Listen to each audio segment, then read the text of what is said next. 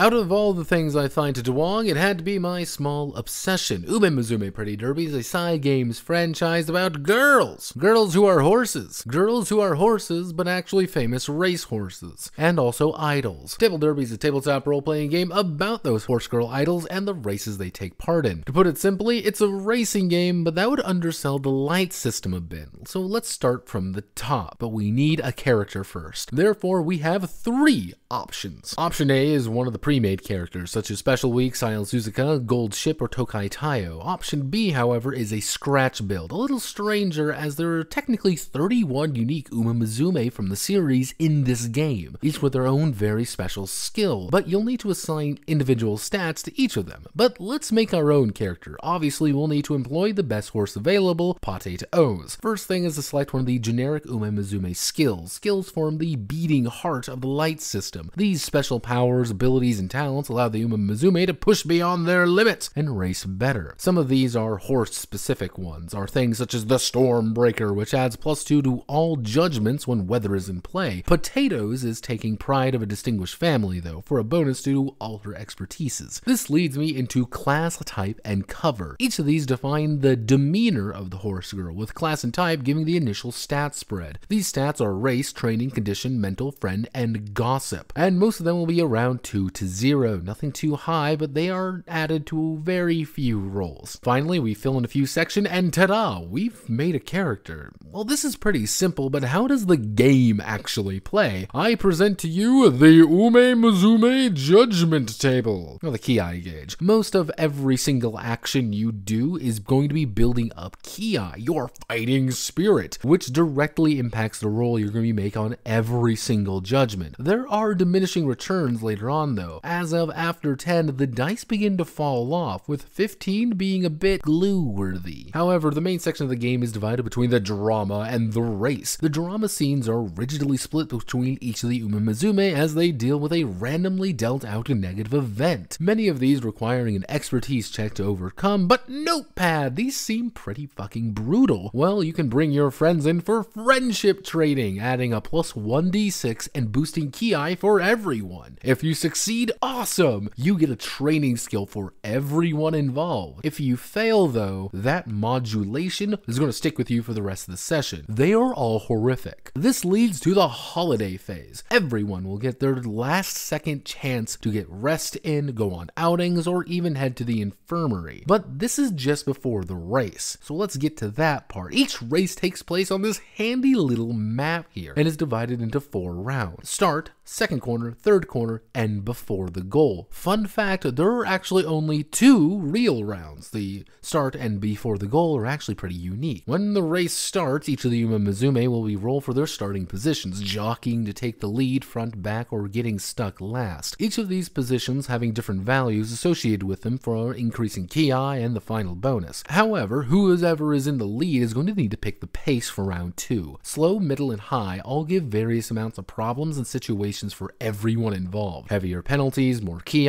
anything. When 2 or more girls attempt to compete for the limited space, they'll roll off. Whoever succeeds maintaining the position as the other is forced to fall back, all while gaining Ki, of course. During the entire race, the girls are firing off all of their training skills, which they should have at round 2 to 4 at this stage. These allow them to get bonus moves, hellish attacks, or allowing them to lower their Ki just a little bit. But just about every skill, you guessed it, raises Ki, making that intoxicating ideal position harder and harder to get. If you ever exceed 15, you'll fault, potentially scoring a permanent debuff at the end of the race. But if you ever lose motivation, you'll crash down to being rolling only a single d6. As for the final turn, well, just before the goal, every girl throws down their final skills and makes their final judgment roll. Whoever scores the highest is going to win, but every turn you're in lower positions, you'll be getting a stacking penalty to this final check. And that's it. One final judgment, take it or leave it, all chips down. At the end, everyone cheers. Whoever wins is going to be in the winning live as the center of the idol formation, and someone probably gets sent to the glue factory. You're allowed to take a skill into your next session, but little else outside some minor bonuses for leveling up. Table Derby 2 is a pretty unique game, one that you can fully play in about an hour with friends and set up episode 2 almost immediately. One that has the lightning fast pace of the horse races, and that's actually it. Is there something in in-depth mechanics going behind the scenes. No, you won't actually be rolling those expertises very often, rarely even. Most of the time they'll be used for the odd negative event or the horse girl with a gun trying to murk you. The game is purpose-built for rapid episodic stories, often with the characters of the franchise. So I ask of you this, do you like Pretty Derby? And I mean really like Pretty Derby. If you do, then check it out. It can't hurt to live your dreams as a horse girl and fight off the Yakuza to enjoy your sick fantasies. If you're not vibing with that, then maybe not. But it's an enjoyable distraction, if anything. My name is Notepad, and this was Table Derby 2. If you like what I do here, feel free to like, comment, and subscribe. Many thanks to Plutocrats as always. All the links will be in the description, and now I think it's time to face my demons.